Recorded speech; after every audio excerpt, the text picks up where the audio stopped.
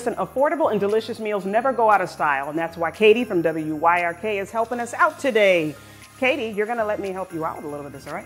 Yeah, I'm gonna need some help. So, okay. And you're an expert, so. Well, what are we mixing here?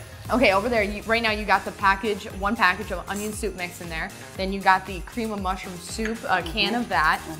But that's a teaspoon of minced garlic, and then about a cup of chicken broth. Okay. And over here I got these chicken breasts. You can also make this with pork chops if you wanted to. And Mercedes is going to keep mixing that until it becomes like a sauce. Yep, I'm there.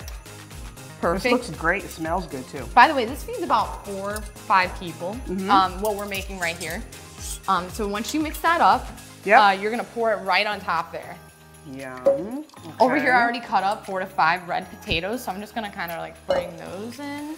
I'll help you out there. Thank you, thank you. Of course we wash our hands before we cook.